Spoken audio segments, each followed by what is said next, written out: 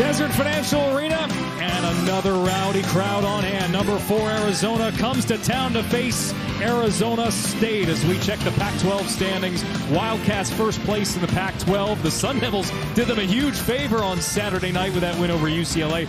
Now let's take a look at the rest of the starting lineups here. Bennedict Mathurin, Wooden Watch candidate, sophomore leading scorer for Arizona, and for Arizona State, well, we'll see what they can do with the same starting 5 against UCLA that they had over the weekend. And really up until Saturday night, fumbling the ball, Graham in the semicircle as he kicks it out to Jay Heath, who starts the night for the Sun Devils. Shoots it down to the ground. I have a feeling there's going to be a little bit of extra, not just because of the rivalry, as this is turned over by the Wildcats, but maybe what Carissa might be chirping at him throughout the night. Gaffney at 3. Aiming a stingy defense. It's incredible the numbers that they've put up. Top 5 in the nation in a slew of offensive and defensive categories. Meanwhile, it's 3 triples for the Sun Devils. DJ Horn knocks another down. To shooting wrist in the second game of the season. It's been bothering him all year. Oh, wow! Talk about making something out of nothing. Or they've got Arizona rattled right now. Wow! You want to talk about a start? Just one day off of rest. We asked Bobby Hurley about it. He said, pretty much every guy you saw in that graphic has been in a cryo chamber trying to get right today. There's Dalen Terry with the first field goal. Carissa, no. And an offensive rebound. Mathurin stripped. Sun Devils want to run. Lawrence to the 10. 10th game against the Arizona Wildcats. He's 3-6 in his career. Arizona's won the last 3 in this rivalry. Tubelis floats it in. State, on paper, was supposed to be kind of right with them. Yeah, you know what's interesting about the Sun Devils to me this year is their defense has been good, although they give up a layup right there to Ben Mathurin. But this year's team is defense first. Oh, it is a mismatch on paper as this is thrown down on the putback from Omar Paulo. Sure that you're big when he's posting up. He's got deep position. Third turnover for the Sun Devils, and it leads to a 2 for Justin Kier. Paulo with the block. This gets poked into the backcourt, recovered by Kier. Mathurin from deep, yes! And the Sun Devils will let it breathe. Horn launches off the mark. Graham with the offensive rebound. Jackson knocks down a 3. Arizona State lighting it up. 5 of their first 9 from deep. Marion Jackson shoots volume. He shoots over 5 threes a game. He's always ready to let it fly. Answer for the Wildcats. You got to make those. When you get it deep against this Arizona front line, you got to capitalize. Oh! Gaffney with the block on the other end on Koloko. But then rebounding. These are 2 really good teams. They're 2 of the top 3 shot blocking teams in the conference. Pretty. Man, the first few weeks of the season, he was kind of a non-factor, and now he's awesome. This relentless pace continues. Ballo with the lay-in to tie the game at 21, but you're right in that triple overtime game Saturday. Pass inside. That was intended for Larson, but Tubelis picked it off and scored, and Arizona has their first lead of the game. Started 18 games last year for the Runnin' Utes. How about the rainbow shoes of DJ Horn tonight? Very impressive. Lawrence. 3/4 court pressure quite a bit over the last 2 weeks, trying to speed him up, create tempo. Jackson. 4 shots against the Wildcats in the first game. That was a season low. He's got a point to prove in this one as well. Terry with an answer.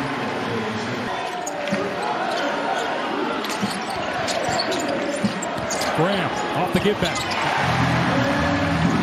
And Graham, who had no points in the first half against UCLA, came to life in the second half of that game.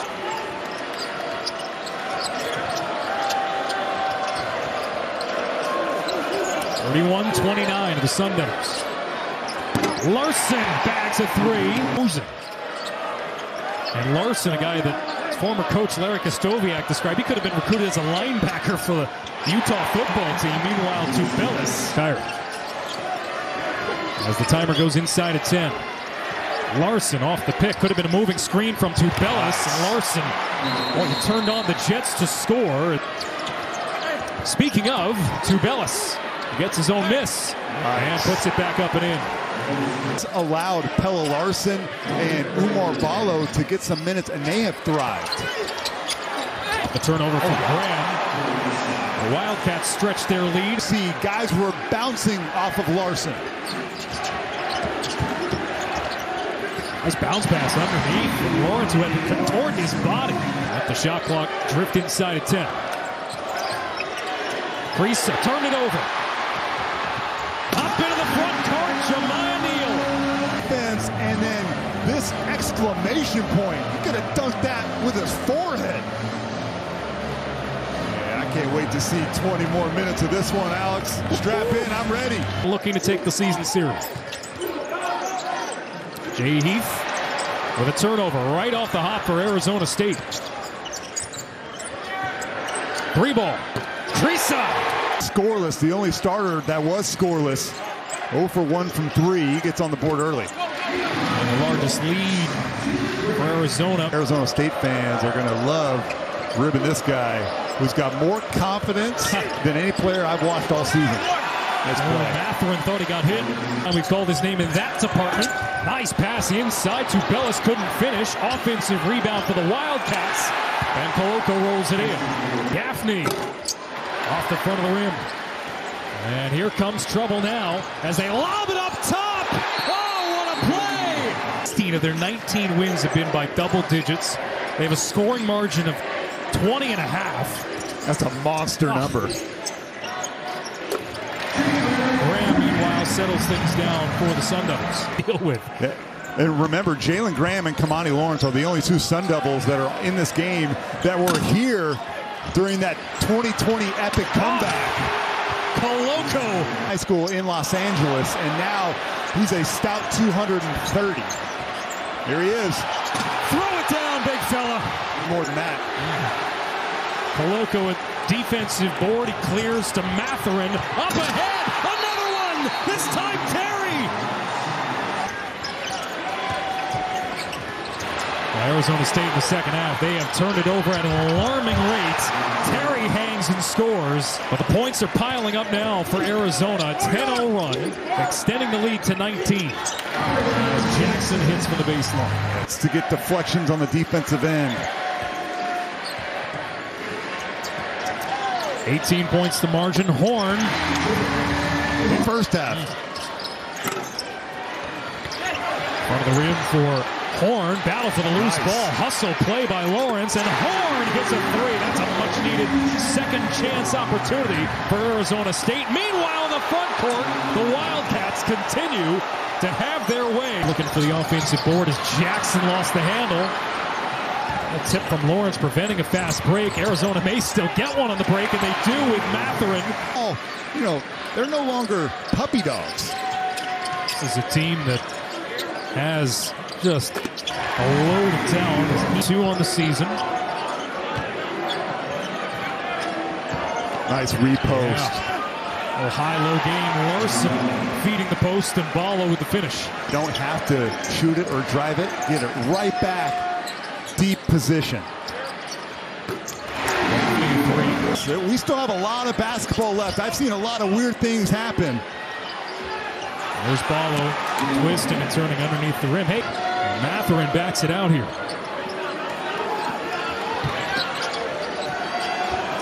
Larson off the shot fake. A 3. You bet. Remember, Arizona State led 14-1 at the beginning of this game. 14-1, 16-3. Yeah. This building was on fire. Kawhi, that's a beautiful move there. Now as well, his second. Heath hits for 3. Not though, if Koloko is going to play drop coverage there, that's the shot you have to take. They just can't match up with it. And most teams can't match up with it. Off the rim. Another short possession that comes up empty. To Bellis. Might that be the exclamation points? 2 to 4 in fast break points. They come at you like a tidal wave. Or with just 22% from deep this season. Defensive end gets beaten by Lawrence on the drop step. I mean, I beg to differ. You ask Tommy Lloyd. Well, this Arizona team, they don't shoot the three well. At least they haven't in the last 4 games. Tubelis gets a nice pass from Coloco. A lot of basketball left to be played, but let's say this Arizona team is a 1 seed and they're playing in the 2nd and 3rd round. They're going to play a team that is just as athletic. There's Tubelis with 17 points, now making 19 to lead Arizona 18. They still have to play Oregon twice, still have to face UCLA again and USC. Yikes. So they'll get tested pretty soon. James Akinjo, who is now the starting point guard for a top 10 Baylor Bear team. So this Arizona program was so loaded with talent that it's gone elsewhere. Deja vu in their home court against a top 5 opponent.